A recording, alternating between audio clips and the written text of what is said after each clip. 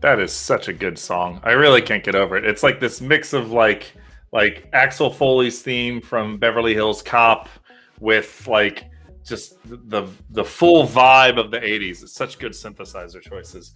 Welcome to Meet the Tanukis. It's been a hot minute since we've had this show. As a reminder for those of you who are going to be joining us, the whole point of Meet the Tanukis is to meet some people who work at GitLab. As you can see by, I just realized there are so many logos. There's one up in the corner now. I work at GitLab. My name is PJ Metz. I'm an education evangelist on the community relations team. And my job is awesome. And my company is awesome. And there's a lot of great team members that work with me. And so I designed this show to sort of get to know us so we could talk about our roles, how we got into tech, and have like a nice, fun little way that you can meet some people working at just what I assume is everyone's favorite tech company, GitLab. As far as I can tell, everyone loves us. I do get a lot of compliments on this hat. I attended KubeCon a few weeks ago, my first tech conference, guys. I was so excited. And I wore this hat and everyone kept coming up to us going, "Hey, where do I get one of those hats? I really like your hat." I was like, "Oh, I bought it on our online store. We don't have any hats. We have tons of stickers," so I was able to give out a lot of stickers. But yeah, I do realize now that when I wear this hat, it hides half my face. So hold on, I got to do a quick wardrobe change here. And you'll still know it's a GitLab hat because you're a loyal viewer and you're here to hang out with us. But I do like that. I do like our little logo. I like our Tanuki. And I like my team members and the people who work with me. And today's show, is specifically about a very important member of the community relations team and a very important person in my entry into GitLab because he actually interviewed me, and it was the one that I was the most scared of because he's got a strong presence and he's got a very he's just powerful, and I really like this guy. I felt like I impressed him though, so I was like, okay, it went well. We're going to talk about a lot of things today. We're going to talk about his background. We're going to talk about some event coming up that we're both involved in. And so without further ado, guys, gals, and non-binary pals, please welcome John Coghlan. Ba-ba-da-da. You made it. How are you? What's going on? Oh, no, I can't hear you. Is that my fault? Sorry, I muted myself during the intro video there. No, that's good practice, and you were right to do that. How are you? I'm great. Yeah, I appreciate the warm intro. I will try to be less intimidating today than I was during. Well, so it's not that you were intimidating. It's that you really seem to know what you were looking for or what you wanted out of it, and I'm a scared little mouse most times when I'm having to talk to people that I have to impress. So that's more on me, but it was cool because you seemed so knowledgeable about what was going to be good for this role. And I imagine they picked you because you are, and here's another official introduction, you are the manager of the developer evangelist team. And they were saying, we're bringing in this other evangelist, but he's going to be on education. So it was important that you had a hand in that. Yeah, that's awesome. And yeah, I'm really happy that you're on the team, and it's cool. Just today, I saw we hired a new developer evangelist in another part of the GitLab organization, and so it's cool to see the kind of job family growing and expanding into other areas. And I think having you on the team as an education evangelist has been awesome for our GitLab for Education program. I'm hoping that these other folks that are joining in other parts of GitLab are going to be able to bring the same results to the places where they're trying to, advocate and help people better understand GitLab. Absolutely. So we need to get to know you as a human being. So I'm going to make you the big boy here. Yep. And just tell us about yourself, your background, how you got to GitLab, all that good stuff. 1, 2, 3, go. Cool. Well, one thing about me that everyone should know is I don't normally rock a mustache. This is part of my Halloween costume. I was Ted Lasso for Halloween, so I had to shave my beard down a little bit to really sell the bit. But I'm thinking about keeping it around for a while. I don't know. If you have any feedback, leave it in the comments, tweet at me. Would love to hear from the community on that one. Yeah, a bit about me, and my background. I'm from New York. Lived here my whole life, with the exception of, when I was in college, lived in New York City for a very long time, but now I'm living in the suburbs. with my family. I have two awesome kids. And yeah, we love it. We're really lucky, really happy with where we're at. In my free time, I love to surf. That's basically the only thing that I'll, set aside. It's the only hobby I'll make time for. Everything else is kind of taking care of the family and working. For professional background, I started as a trader on Wall Street. Did a few years working on nonprofit United Way, ran my own company, and that's when I really got involved in the tech community. It was a co-working space in Brooklyn called Dumbo Startup Lab. Got to work with a bunch of great developers, a bunch of great founders while I was there, and then that kind of catapulted me into this developer, marketing technical evangelist field, which I've been in for about, I guess, 6 years now. And yeah, it's been great to be a part of it. Especially at GitLab, we're such a community-driven company, and so to be in a role where we can engage with the community and represent them in a company where the community means so much is just a great fit. And I think in previous roles, I would attend talks about DevRel and stuff, and people would always talk about the importance of executive buy-in, and we totally have that at GitLab. We have all the executive buy-in, that we need, and that filters down throughout the organization, and everyone, on our community relations team and everyone in the product and engineering teams and everybody across GitLab is so passionate about our community. It just makes for a great environment for people that do what we do. And so I feel really fortunate to be a part of this team. That's fantastic. I love that you have a non-traditional background. Like you started in finance, and then you started working at you said a Dumbo Startup Lab, and you sort of fell into tech. And it's so cool because there's an important a group of people who didn't start out as computer science majors and followed the right path. People who have non-traditional backgrounds have very important contributions to tech insight and to bringing their outside knowledge into tech. I didn't know that you were on Wall Street. That's pretty dope. It was fun, but it was not where I wanted to kind of spend my entire career. So really good learning experience, but I'm thrilled with how things have worked out. Feel really fortunate to be in the place that I'm in right now, and it's kind of like a dream come true. Even when I was working at a nonprofit and looking to kind of break into the, private sector again, to me, tech was the place to be. The tech community was really growing in New York, lots of smart people and interesting people, and great companies to work for. And so, making that move from a nonprofit to a tech company was really hard. And so kind of the way that I was able to, make that move was running my own business for a while and building up my network. And so, yeah, I was really fortunate to have that opportunity and really pleased that it all worked out kind of according to plan, although, how nothing ever really goes to plan. Best laid plans of mice and men. Never, it doesn't always work out the way you hope, but often with the right work and paying attention to opportunity and taking opportunities where you can, it can turn out a way that's better. And so that's great. So we're here to talk about you and to talk about GitLab, but something coming up soon that I think we're both going to be a part of is DevRelCon 2021.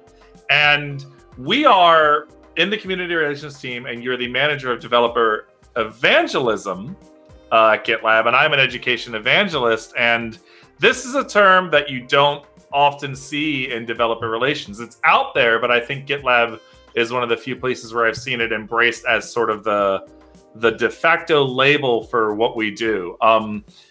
Let's talk a little bit about the difference between a DevRel and an advocate and an evangelist, and how we see GitLab doing that in our way. Yeah, so I think if you put a bunch of developer relations people in a room or a Zoom, a very good chance the conversation will land on one of three things. Metrics, how do we measure success, would be number one. Number two is which part of the organization should we report into? Should we be in marketing? Should we be in product? Should we be our own function? And then the third one is what do we call ourselves? And so fitting that you put two, evangelists in a room together, and that's the first topic of conversation that comes up. I think at GitLab, how we landed on evangelists was actually a very practical matter. We have a kind of convention at GitLab called MESSIFU. That's an acronym for mutually exclusive, collectively exhaustive, and few words. And that's how we try to name things. And so we already had a team of people called community advocates. And so, developer advocate was out. And I think, we already had the community advocates were part of this community relations function. And so that made developer relations a little bit confusing. And so by process of elimination, we landed on developer evangelists. So nothing really cool or insightful there. But, I think ultimately, what you call the people can matter, but it doesn't always matter. I think, there's some organizations that are really intentional about what the function does. And in that, kind of case, like Netlify with their developer experience team is an example. I think maybe having that naming just right is super important. But for us, I don't think you'll find a ton of difference between what we do and what most classic DevRel or dev advocacy teams are doing. Yeah, and that falls in line with my experience when I talk with other people who are in DevRel about what they're up to and what they're trying to create. I realize it's pretty much exactly the same what I'm doing. We just have a slightly different title. Also, I love being able to say I'm evangelist because I can be like, well, I'm out spreading the good word of education at GitLab, and it makes me feel like I'm like off on an adventure a little bit, But yeah, here we are. We're going to be speaking at DevRelCon, and I'm going to go ahead and show off their nice little landing page here.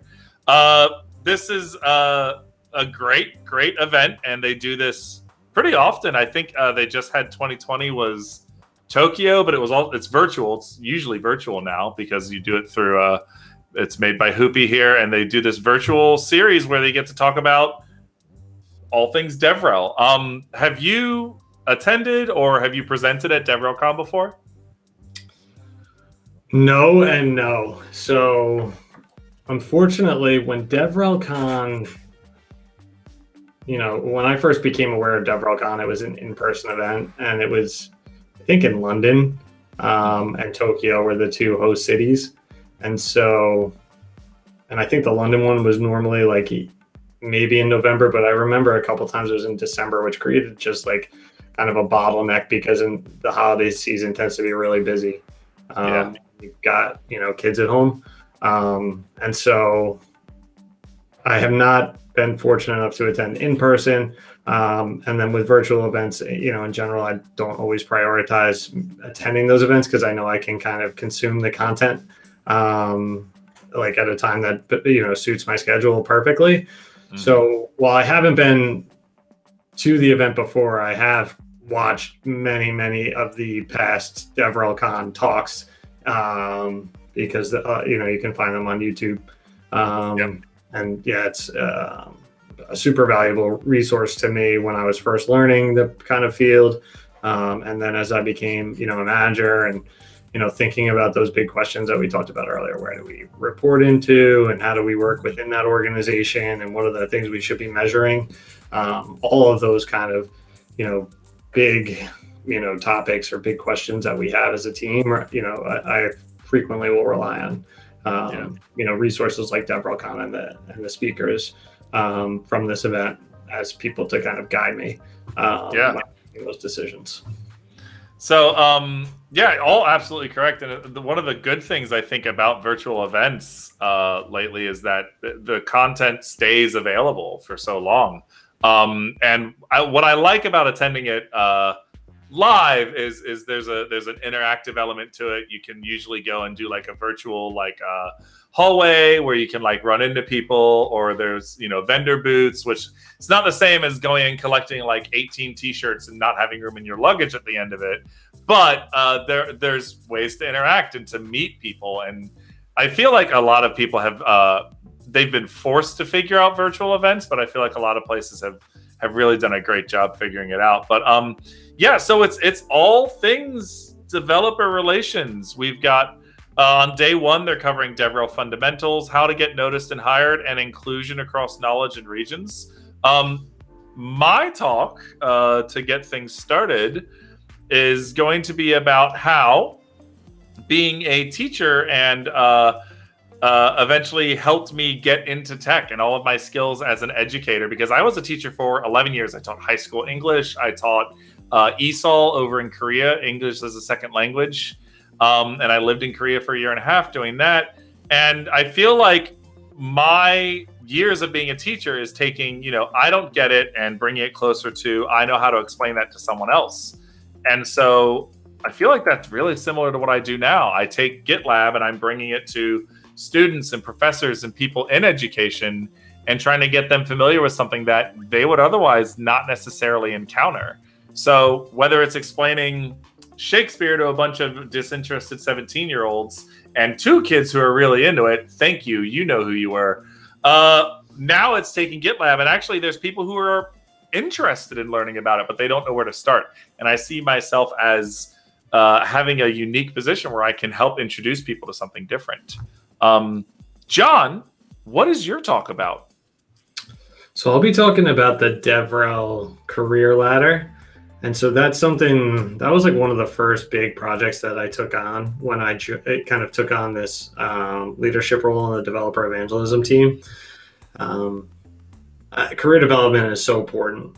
And especially in this kind of time right now that we're in, where there's so many, companies that are becoming software companies and so many people that are looking to hire developers and hire developer evangelists, and companies, that are getting funded by venture capitalists. And so they're looking to grow their teams and building really innovative products that people want to go, work with and advocate for. And so, I know how important it is to kind of make sure that our team feels engaged and that their career plan, they have clear career plans with clear goals, and we can kind of work together on that. And so that was something I prioritized early on, and that's what I'll be sharing, with the DevRelCon community. We'll be talking about why career ladders matter, and then kind of what ours looks like at GitLab. That is one of the harder things about working in developer relations right now, is a sort of amorphousness around what the DevRel or the advocate or the evangelist does. And I was just literally on stream an hour ago with Sam Julian, who's over at Auth0. And he was talking about how companies will often think, oh, we got to get a DevRel. And they do. And then they just kind of, I use the metaphor, use them like a hammer. And we need you making content, we need you making talks, and we need you doing this. And they just get kind of wielded in all these different ways without a lot of solid definition about what is best and what are we measuring. And the more granular ideas about it, they just think, oh, we're just getting a spokesperson and we're going to do whatever with them. So being able to define your own career ladder and specifically your position, I think when I'm looking at the developer evangelism team at GitLab, that's something that's very clearly defined between our 3 current evangelists. And now there's another evangelist coming on elsewhere in the company. This idea of, exactly what it is you're going to be working on. And we know the sort of fine to almost like a scalpel. We know where you're going to be. Yeah. And I think just as important, I think that's super important. It's also important for people to know, what do I need to do to get to that next level and progress? And so just making sure that it's really clear what the expectations are for you in your current role, and also make it clear this is what you need to achieve to, progress to that next level, is super important, and making sure everyone's aligned around that. And then, we have those kind of job families, as we call them, clearly defined. And then we'll look at, each person's performance and see, okay, these are the areas, where you're kind of meeting those responsibilities at your level. And then, these are the areas where maybe you're performing at the next level already. And then what do we have to do to get, all of those kind of areas where you're just at the current level up to the next level? Absolutely. And absolutely. That since it's so amorphous about what a DevRel does, sometimes not knowing what the next step is can be really confusing for a lot of people. And so when you think about a DevRel team, and when you think about like what's the best way to, I mean, honestly, what I'm trying to get at is like give us a preview of something you're going to talk about, some advice that you would be giving in this talk. So, I think the crux of the talk is that right now we're in the middle of like the Great Resignation, right? I'm not sure if you've heard that term, but it's been written about in Harvard Business Review, Forbes. A lot of major publications are kind of acknowledging that this is happening. And so more than ever, to use this kind of sports analogy from college sports, which I'm a big fan of and will be referenced in the talk, people have to recruit their own players, right? So I know you're a Florida football fan. I've seen the GIF. And I think in college sports, we have all of these, there's this thing called the transfer portal where players can kind of just, be playing for one program and decide they want to leave and go to a different program. And it's made it really easy for players to move from one school to another. And the workforce is kind of, like that on a, mega scale. And so, these coaches in college or, leaders on, in different organizations need to be constantly not just looking to bring new talent in, but also keeping the talent that they have. And having this clear career progression, is one of the things. I think there's probably a few ingredients. You need to have good culture and values. Autonomy, mastery, and purpose are kind of like things that I often think about. That's from Daniel Pink's book, Drive. But a lot of that theory in that book informs my leadership style and how I try to, align my team around different goals. But that purpose piece, the mastery and purpose pieces are both informed a lot by this career ladder and how do people progress through an organization, show mastery, have this purpose to continue to, move forward in their careers. And so, so that we'll be kind of framing that, the importance of the ladder and then going through the practical steps of what it takes to build one. Fantastic. This sounds like I'm going to be attending your talk for sure, because I'm very early in my career. I knew what it took to be a great teacher. This is a whole new thing for me. I decided at 35 years old to change everything. So I'll definitely be attending your talk. And there's a bunch of other great talks. Like there are so many talks at this event. It's 3 days. It is from like 4 a.m, like Pacific time, all the way to like 5 p.m. Pacific time. There's talks across time zones that you can attend. The schedule is available on the website. I'm going to go ahead and show that in 1 second so we can take a look together. But yeah, day 1, day 2, day 3, and they'll tell you if you're looking at the schedule, the topics that'll be covered during that day. But yeah, starting at 10 UK time, going all the way to, 23:25 UK time. That's 13 hours of content, y'all, in a single day. So you can't see it all at once, but you can attend during your time zone for sure. And looks like, ooh, you've got a great spot. I just realized where your spot is here. Yeah, so after sitting through 13 hours of content, I will be bringing it all to a close in the grand finale of day 1. That's right. We expect fireworks, John. Please have something to launch during it. But I was looking through and I found a couple what I consider interesting talks that I think are going to be really useful. Let's talk about this. So Veritiaga, who's a developer advocate lead at OutSystems, is going to be talking about the idea of specialization and career paths for teams. And that's something that I think GitLab has, like I said before, done really well. Each of our evangelists knows where their wheelhouse is and knows what they're doing and not focusing on. It's not kind of a free-for-all. So as an advocate and as an evangelist, knowing what you're going to specialize in and what the career paths look like for you is very important. I think this is going to be a good talk. Yeah, right on. And certainly, dovetails nicely with the content that I'll be talking about. I think there's another talk from the VP of DevRel at HashiCorp that's also going to kind of touch on this. topic. That one is by Adam Fitzgerald. So if you're interested in learning about, kind of career ladders and career progression, there's going to be lots of really good content throughout the event. And you can catch it live if it fits your time zone, or you can catch it, after the fact. And I'll certainly be checking out Adam's talk to see what I can learn to improve our career ladder at GitLab. It's so interesting when you think about events like this. There's a tendency to look at the speakers as an expert in certainly what they're talking about, because you're going to them for their opinion on whatever their content is.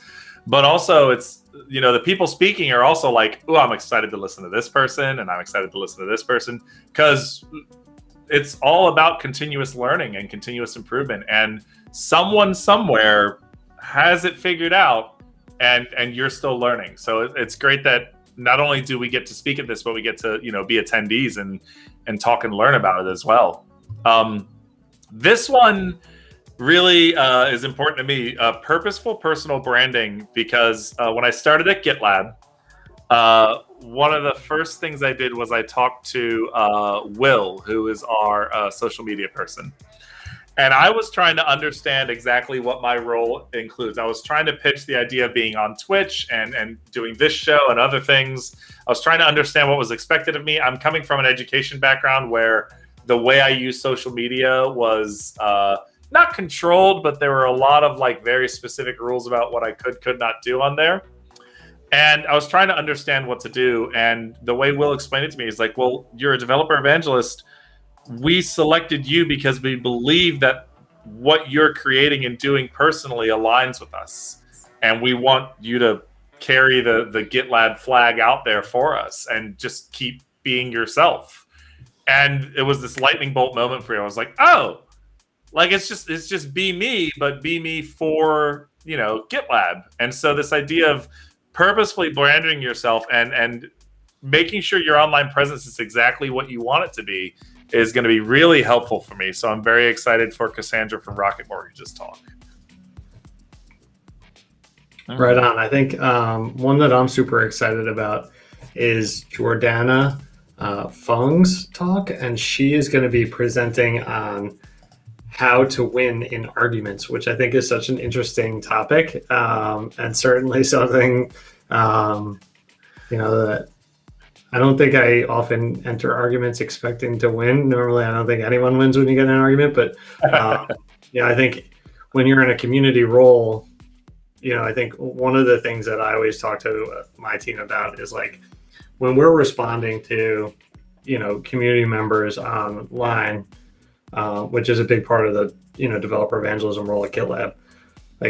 We're not trying to, sometimes it depends on the type of question, but if someone's, has a, question and they just need help, we're going to go and give that person all the help that we can provide.